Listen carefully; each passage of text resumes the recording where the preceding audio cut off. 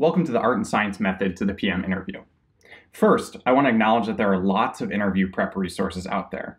Exponent, Lewis Lynn, Product School, on and on. I know that. Which is why I first want to give you context about why I think you should care about this instead of all the other resources out there. I vividly remember the pain of preparing for my PM interviews. Like you probably, I bought multiple books, read dozens of articles, and tried out many of the services out there.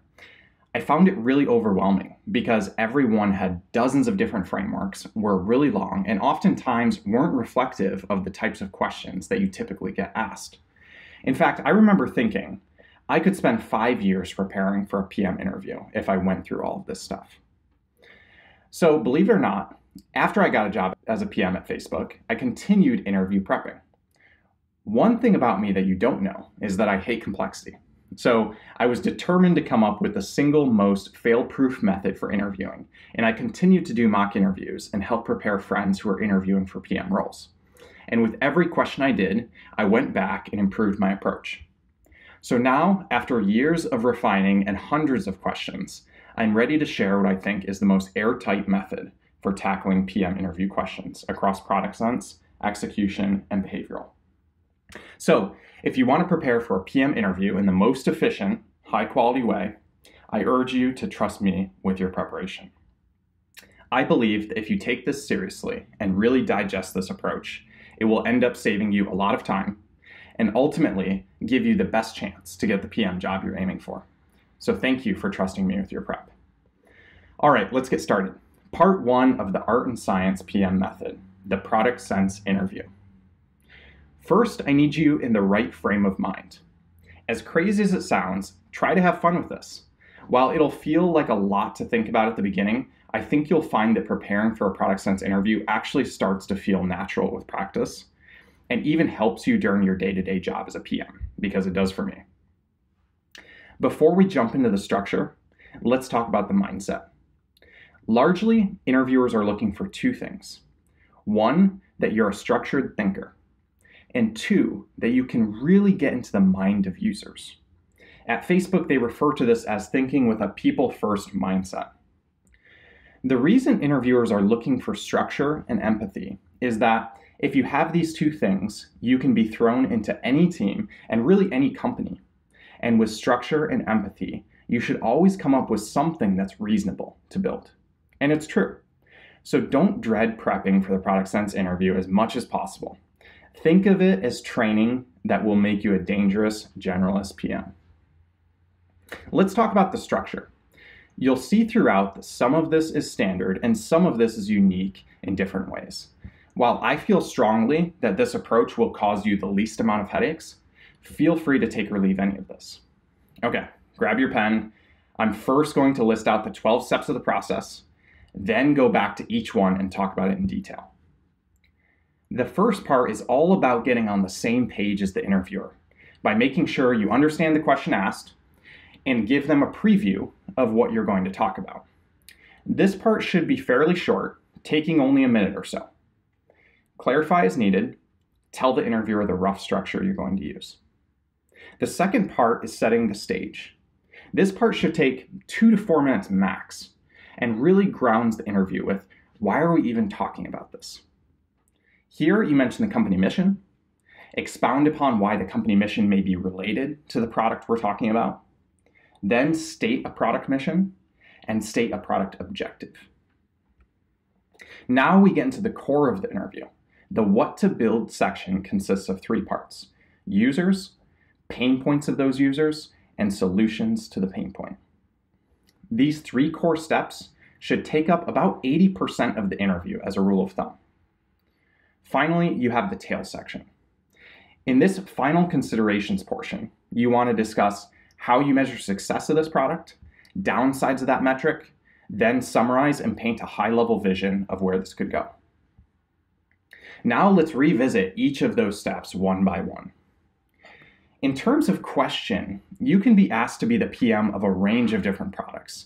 A real product from the company you're interviewing with, a real product from another company, a hypothetical product, or you may be asked to talk about your favorite product.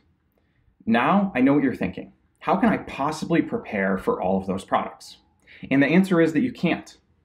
Instead, your goal should be to understand the steps and do enough mocks that you become flexible enough to handle anything that's thrown at you. But for today, let's assume that you're asked to be the PM for a new hypothetical product called Facebook Travel, and you have to decide what to build. First, you need to ensure that you're on the same page as the interviewer. So the first step is to make sure you understand the question that was asked. But don't feel like you need to ask questions for the sake of asking questions. Ask a question or two if you are genuinely unclear. And if you even want to just simply be conservative in your assumptions, I find it's often helpful to tell the interviewer what you're assuming. So for Facebook Travel, I would say, okay, if I understand right, I'm the PM for Facebook Travel, which is a brand new product. I'm going to assume that this can either be a part of Facebook or its other apps, or be a standalone app. And that I need to come up with something that could be built and tested with a handful of people in 6 months or less. Does that sound reasonable to you? The second step is to tell the interviewer the rough structure you're going to use to answer this question. You don't need to be super detailed, so you can describe it like this. Okay, now that I understand the question, I'm going to think about what's important to the company, then what we should build, by thinking about who uses this, what their pain points are, and then finally, we'll discuss final considerations like how you can measure success for what we build. Does that sound good to you? The second part is setting the stage, which should ground the interview by addressing why are we even talking about this? So the third step is stating the company mission. While it may seem low value, it's always good to practice to ground yourself with the company mission, because everything that a company does should be in service of that larger goal.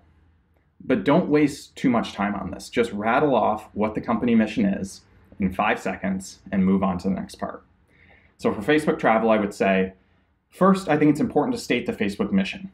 Facebook's mission is to build community and bring people close together. Now keep in mind that you can reference the company or product mission throughout the interview whenever it's helpful to back up your reasoning. Doing so often has the effect of grounding the discussion when necessary and makes you appear like a principled thinker.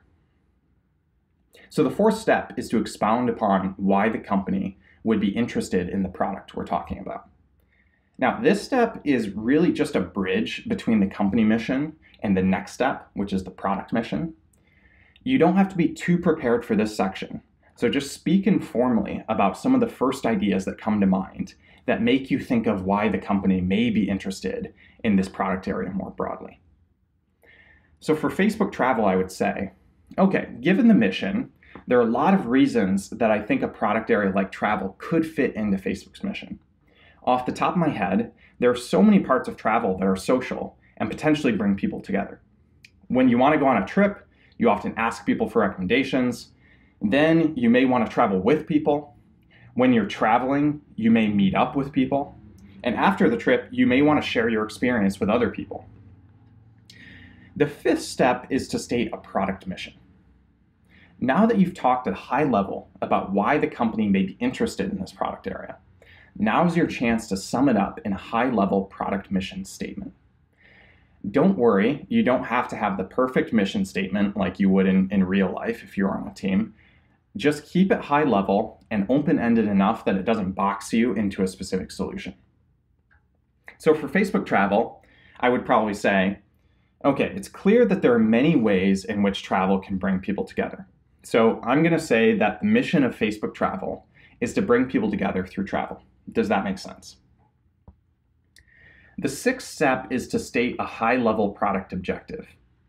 Here, it's helpful to tell the interviewer whether you think it's more important to grow the product, make the product more engaging, or get more people to return to the product. I want to call out that this step doesn't always feel natural to everyone, and it didn't feel natural to me when I first started. Some may even think that it's too premature to call out an objective before we even know what to build. So let's discuss the two sides of this debate first. On one side, there are people who believe that setting an objective first helps focus the team on what to build. So I'll refer to this camp as the objective first camp. On the other side, there are people who believe that an objective should be set once you know what should be built. These people would prefer to not set an objective until we've talked about the user's pain points and solutions, and use the objective as a form of measurement. I'll refer to this camp as the objective last camp. Now, regardless of which side of the debate you fall on, let's make this simple for you. You should try to set an objective up front. And the reason is this: whether you like it or not, enough interviewers expect it. So it's in your best interest to include this additional step, just so you don't possibly lose points. So what should your objective be?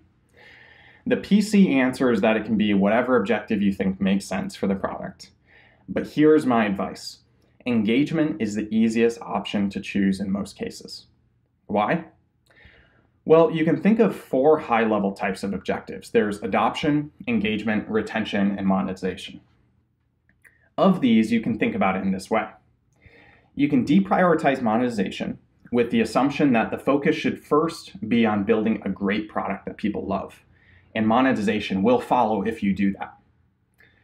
Of the remaining 3, engagement tells us whether we're providing value to a person. If so, this is often a leading indicator of retention for that user. Retention then tells us if that person loves the product enough to come back, and this then is a sign of product market fit. And finally, you have adoption, which, if you have strong engagement and strong retention, is often a matter of increasing awareness. So of these, my foremost concern is always engagement, since this tells us if and how much value we're providing to people, and that is core to the product. And my belief is that when we discuss users and their pain points, we'll be able to identify areas where we can add more value to people with our product. So as you can see there, I gave a pretty strong case for why engagement is the foundation of everything. And that logic should hold true regardless of the maturity of the product you're talking about. For both new and mature products, the most important thing at all times is to make sure you're providing value to users. And I can't think of any product where you cannot brainstorm how to provide additional value to different types of users. So there you have it. You should always set an objective, and improving engagement is oftentimes the safest objective to set. So for Facebook Travel, I would say, okay, in addition to this product mission, I'd like to set a high-level objective for us to improve. Here, we can think of improving adoption, engagement, retention, or monetization. I'd like to cross out monetization for now, given that I think our first goal should be to ensure that we're building the most engaging experience for people. Of adoption, engagement, and retention, I'd like to focus on improving engagement, and here's why. Engagement tells me whether we're providing value to a person. This is the core of any product, and ends up helping drive retention and make adoption easier as well. My belief is that when we discuss users and their pain points, we'll find areas where we can add more value for specific people, and in doing so, build a much stronger foundation for retention, adoption, and monetization longer term. So I'm going to set engagement as my objective. Does that sound good to you? Okay, great. Now we've set the stage for what we're talking about and why. Let's jump into the core of the interview, which is what should we build? The 7th step is the user section. At a high level, there are 2 things that the interviewer is looking for within the user section. First, you need to acknowledge that there are different sides to this marketplace. This shows the interviewer that you understand that this product is an ecosystem with multiple important pieces. Then you pick one of these sides to prioritize and give some reason for why you want to prioritize that side. So for this part, I would say, first, I'd like to point out that there are a couple different sides of this marketplace. There are travelers and there are travel providers, which would include hotels, airlines, travel agents, etc. Now, it's clear that both sides are essential, but for the sake of time, let's prioritize travelers for now, with the belief that if we build a product that's great for travelers, travel providers will end up benefiting as well. Now, I want to note 2 things in my wording there. First, the phrases "for the sake of time" or "if I have to prioritize" are your best friends. These 2 phrases are hard to argue with and are really just poking at the unrealistic expectation that you need to fully think through everything in the limited time you have. So if you're ever running short on time, just say "for the sake of time" or "if I have to prioritize" and move on. Second, when picking a side, I find it's easiest to always prioritize the consumer side and state that my assumption is that if we build a great consumption experience, creators will end up benefiting in the future. Okay, now after prioritizing one side, the second thing they're looking for is that you show that you can really get into the mindset of all the different types of people that could use this product. Now, there are two different camps to how you can segment users. There's the MECE approach and the flexible approach. People who follow the MECE approach, which stands for mutually exclusive and collectively exhaustive, will try to segment users into groups that don't overlap and cover the full spectrum of users. So for travel, this could be business travelers, solo personal travelers, group personal travelers. While this approach is fine, I find it difficult because the reality is that people don't fit into MECE segmentations, and there are many dimensions for how people differ. And if you take those dimensions, you can come up with an endless number of permutations of those dimensions for people. So the risk of a MECE approach is that it's either not MECE, or it ends up being so high level that the segmentation isn't detailed enough to be interesting, which is why I fall into the second camp of how to segment users, the flexible approach. This approach is more unique, but basically says, let's brainstorm a bunch of different dimensions for how people may differ. Then let's narrow down to a few dimensions that are interesting, and ultimately select a specific type of user that we think has interesting pain points. Now, notice my wording there. Ultimately, you're trying to select a type of user that you think has interesting pain points. I say interesting because this is oftentimes not the largest user group. This is counterintuitive, and I remember when I started prepping feeling this way, because in the real world, you typically gravitate towards the largest group of users. But that's not the point of this interview. No interviewer will ever say, well, they did a great job, but their TAM was just too small. That will never happen. Remember, what they're looking for is for you to empathize with users in this interview. So while it may seem niche, nothing says empathy better than building a product for parents with 4 kids under the age of 10 who have very little time and money. Interesting users have interesting pain points, which is ultimately what your mind should be preparing for the next section. So don't list different user types just for the sake of it, and don't worry about the largest TAM. Just worry about finding a really interesting user who will likely have some interesting pain points to talk about next. Now, one caveat, please do this within reason. So don't go after a really narrow user that seems unrealistic, like only building something for 17-year-olds who want to travel with their dog.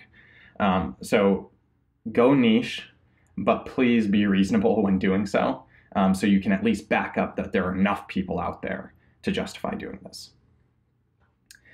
Now, let's talk about dimensions you can brainstorm.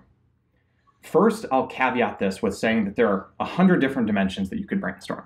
So we're not going to try to cover all of them. But one way that you can think about bucketing dimensions is into the following categories: demographics, engagement level, and motivations. For the demographics bucket, you can come up with a bunch of different things. But some common ones you may come up with are life stage, how much money they have, how much time they have, etc. For engagement level, this is a bit more straightforward. For every product, there are people who would use this all the time and people who would almost never use this. And talking about these two different types of people is oftentimes very interesting. Finally, you have motivation. This is often my favorite one because it gets at why different people would be interested in this product area to begin with. And oftentimes, what motivates someone strikes at the very core of who they are. So for Facebook travel, I would say